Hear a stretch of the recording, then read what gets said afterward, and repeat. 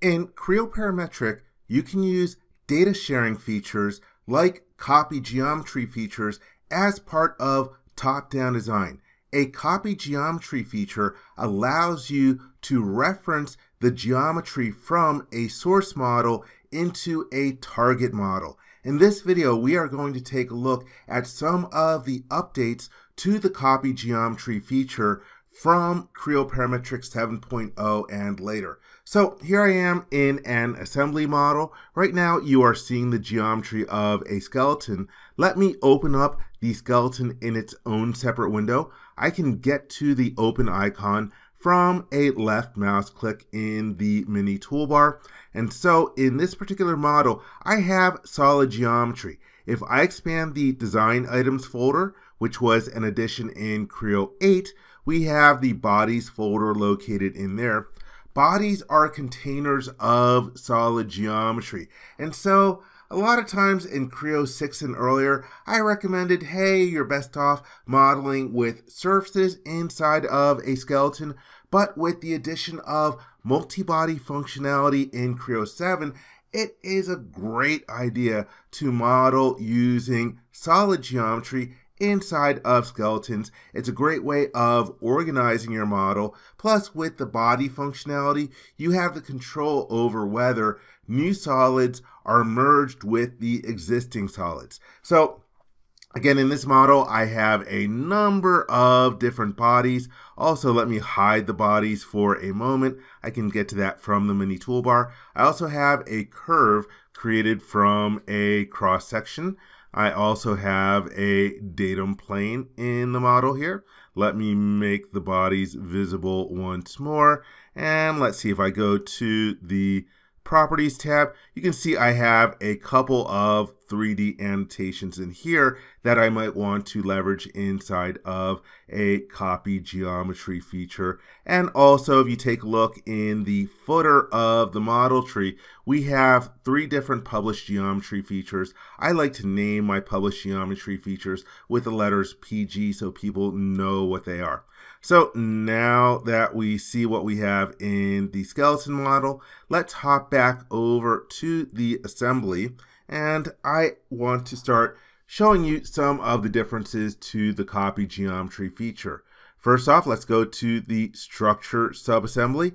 I don't have a skeleton model. Let me create a skeleton model in here. First, I will left click on the node in the model tree and use the activate icon from the mini toolbar. That way, when I click on the create command, any components I create will be located in that subassembly. Let me adjust the name, strip the numbers off of the end, then I will click the OK button. Here it's listing my default template. I like that. Let's click the OK button again, and now we have the structural skeleton created. Let me turn off my datum plane display for a moment, and now I will activate the skeleton model so that any new geometry I create or any features I create will be located in the skeleton. Now I will click on the copy geometry command, and one update since the original copy geometry videos that I made, you'll notice that the dashboard looks different. Back around Creo 6, they added more text to the icons so that people don't have to memorize the icons or hover the mouse over an icon in order to tell what the button does. Also, a new addition, the References tab is automatically open by default. So the most commonly used tab will automatically be opened. You'll also notice that the location of the tabs have been moved so that they do not overlap with the model tree. So first off, let's take a look at adding a published geometry feature in here. I will click on Publish Geometry, and so now I can hover my mouse over the model. There we see one published geometry feature. Okay, here is another one. I can left click on it, and then if I go to the Properties tab, hey, I can rename this so it tells me what this copy geometry feature does. Now I will hit the check mark. And if I expand the skeleton in the model tree, there you can see the copy geometry feature that I created. I'm going to hide it real quickly just so that it doesn't interfere with any future selection. So there you see how the interface has changed a bit from previous versions of the software. Now I will take a look at some of the changes to selection methods for some of the different references. And I'll go to another skeleton model, and right now I don't have one in the subassembly. Let's create one real quick. I will activate it and then hit the create button and then OK. Now I've got my skeleton model. Let's activate it. And to create my new copy geometry feature, I will click on the command in the ribbon. And first, let's say I want to get all the different solid surfaces from the skeleton model. There are a couple of ways of doing that. One way is by using the Details button, which opens up the Surface Sets dialog box. From here, initially, you can select individual surfaces using left mouse clicks. If you click on the Add button, you can define a set. I can start off by selecting an anchor surface, and one of the options in here is surfaces of all bodies. So I can left click on that. It'll grab all the surfaces, all the solid surfaces from the skeleton model. Let's click the OK button. And for the sake of the rest of the demonstration, I am not going to rename my copy geometry features. Let's hit the check mark. And so now I have the copy geometry feature in the armor skeleton. Let me hide it real quick. And next up, let's take a look at another method. Let's go to another subassembly. This one already has a skeleton. Let's activate it and create another copy geometry feature. Similarly, if I wanted to grab all the surfaces from all the bodies in the skeleton model, well, you can left click on a seed surface, and then if you hold down the right mouse button from the pop-up menu, you have a choice at the top to grab the surfaces of all bodies. So I will click on that. Alternatively, there's a choice underneath there just to grab the surfaces of the selected body. Let's hit the check mark once more. And we have the copy geometry feature created inside there. Let me hide the skeleton at that level. Now let's take a look at some of the new functionality in the copy geometry feature that was added since Creo 7.0. Let me go to a different skeleton, activate it, and create a copy geometry feature. Probably one of the biggest changes is the addition of the bodies collector to support multi-body modeling. So for example, for bodies, I can select the bodies either out of the design items folder in the model tree. Alternatively, you can select the bodies on the screen. So for example, I would want this body for propulsion. Let me rotate around and grab another body from the back of the skeleton. That's good. So now I can hit the check mark, and I have my copy geometry feature in the propulsion skeleton. Let me go back to it for a moment. I will choose Edit Definition.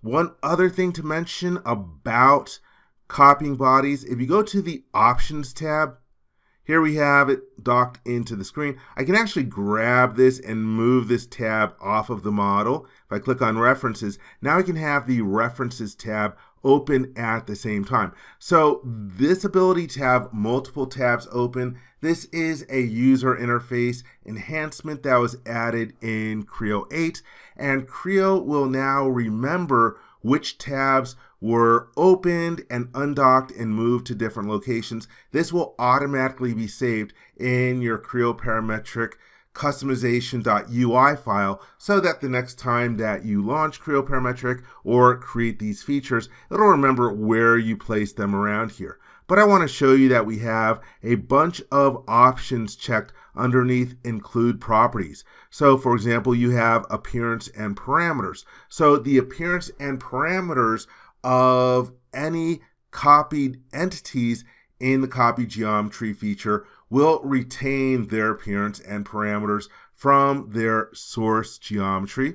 Also, we have names in here. If you have renamed the entities, it will remember the names. If not, it will just give a generic name to the entity in the target model.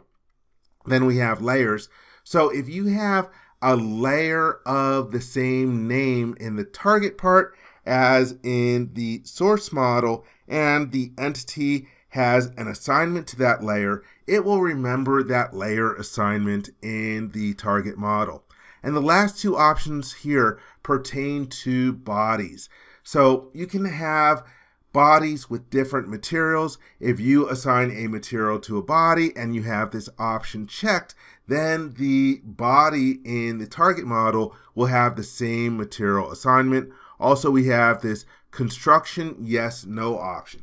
And so what that means is that if you are copying a body that was set as a construction entity in the source model, if you have this box checked, it will be a construction body in the target model. If this box is unchecked, then the copied body will be a regular standard body. It won't be a construction body in the target model. So any mass will contribute to the mass properties, and also it will be considered for interference checks, clearance checks, all those other different things. So these are the other additional options to be aware of for the copy geometry feature enhancements since Creo 6.0.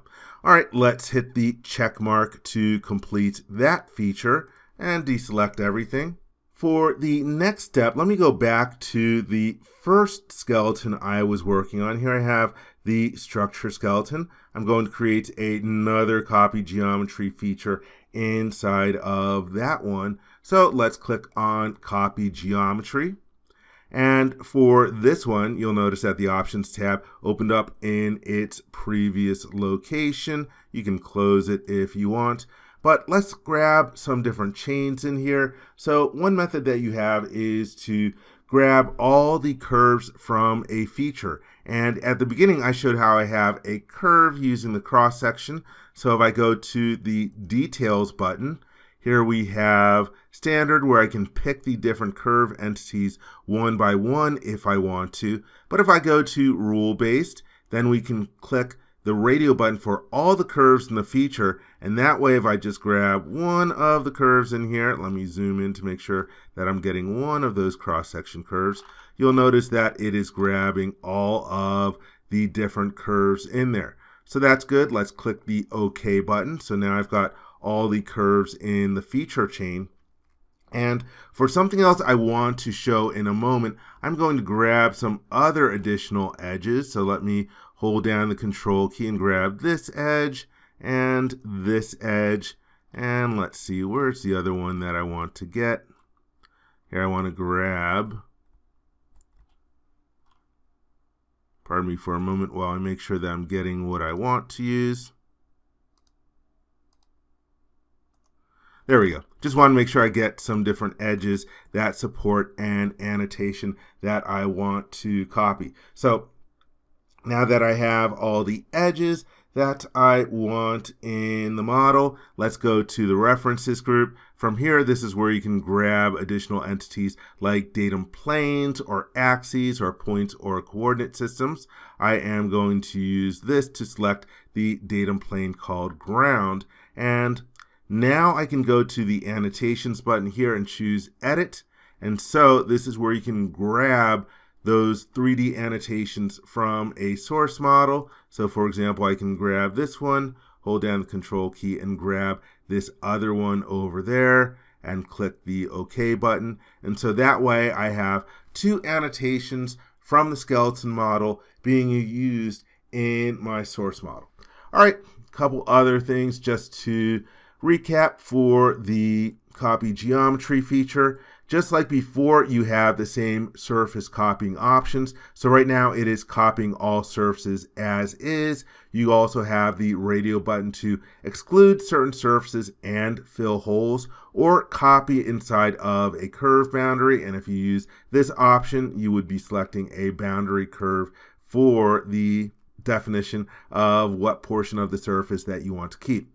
Also, just like before, as in Creo 6 and earlier, you have the copy geometry update. So by default, it is set to automatic update. So if you ever make changes to the source model and you have both the source model and target model in session at the same time and regenerate, well, it will automatically update the copy geometry feature. You have the manual update so that the feature will only update when you specify using the manual update button in the dashboard. Here's the option to provide a notification for the update, and you also have the no dependency. I'm going to cancel out of there. Normally that is a one-way trip. Again, there is a hidden config.pro option that you can set so that you can make this a return trip if you want to. PTC recommends against using it, but beware that it does exist.